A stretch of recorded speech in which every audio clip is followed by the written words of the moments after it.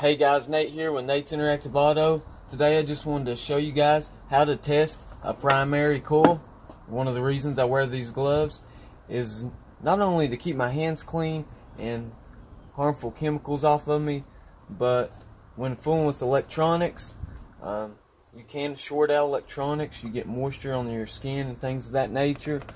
It's always good to unhook the negative battery terminal.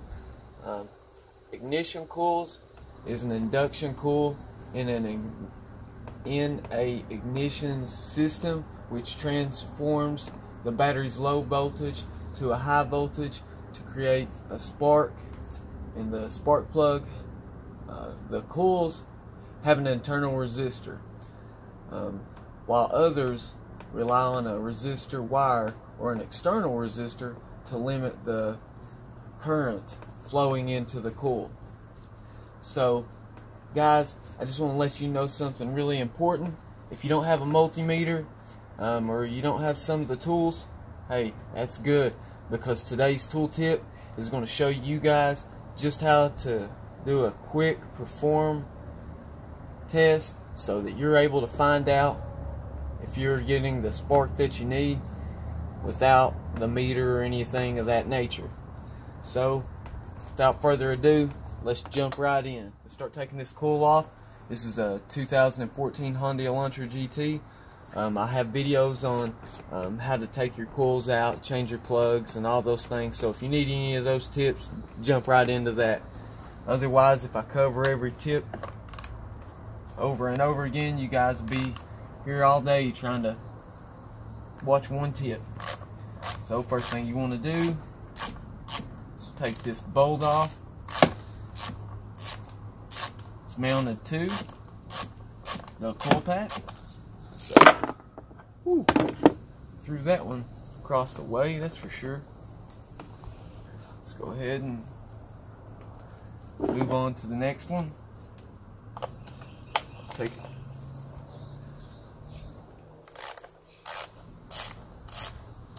Guys, just remember when you're performing this test that one of the things that will happen is as it's hotter or as it's colder, it does change the primary coil resistance reading on your multimeter.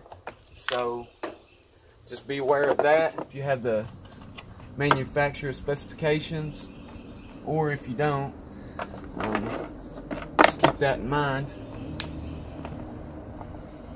Pull this coil out, let's pull this one out.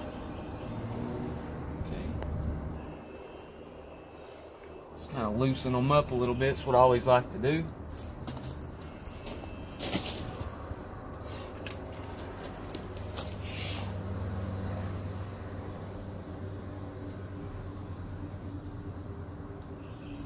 But these clips are a little bit aggravating. I use a small precision screwdriver. You can use something similar if you have coil packs like these with clips like these, because you want to unhook the clips. What you do is you push this little tab back on the clip, like when it's pulled out like that one is, and you'll see this small silver tab pushed out to the side, and it's what's not allowing you. So you pull up, there you got it out. This way you're able to move it around. Pull this guy out of here. Continue removing the rest.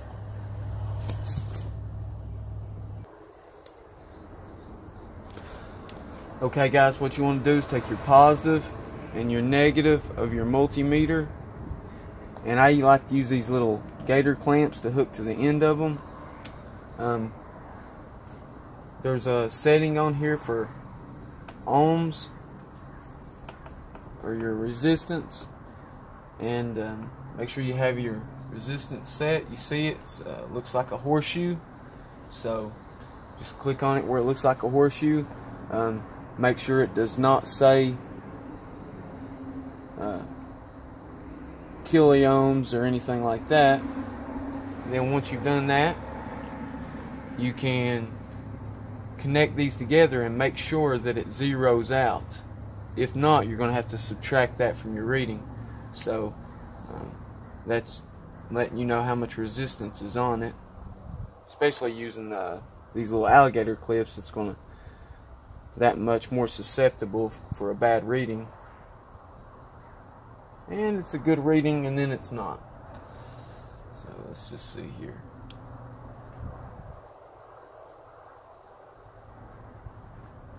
Okay, now we're set. This is the coil pack. See this plug-in, two little terminals coming out of it.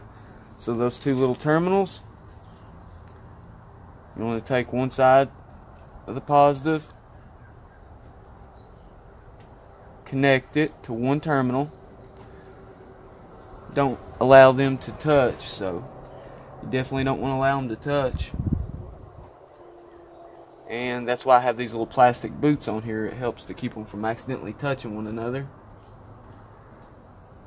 And let's try to connect this other one, if we can get it on there. These little guys are slippery.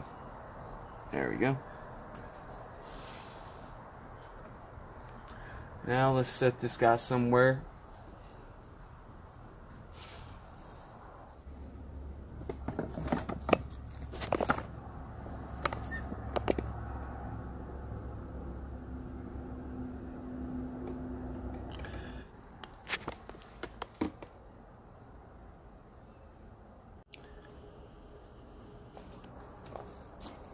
Hey guys, you ready to get wrenching? I know I am on this next tool tip. As you can see, 1.8. So we're good to go in that category for the temperature and everything. It's just right. I want to show you guys the next tool tip. So here's the other quick test for the tool tips today. And take your spark plug, add your spark plug hole. And of course you'll need to connect your connector back up to this. So I would connect my connector back up, and I would take a fuel pump fuse out, or just unclip one of my fuel injector clips for each cylinder for this test. So take this plug, and what you want to do is insert the plug in there just like it's supposed to be. Like I said, make sure you have it connected. Once you've done that, you've connected it, find a good engine ground. For example, this find a good ground. For one, if you can't reach a good ground, for example, this one's a little short, you can get an alligator clip and use it to ground the plug.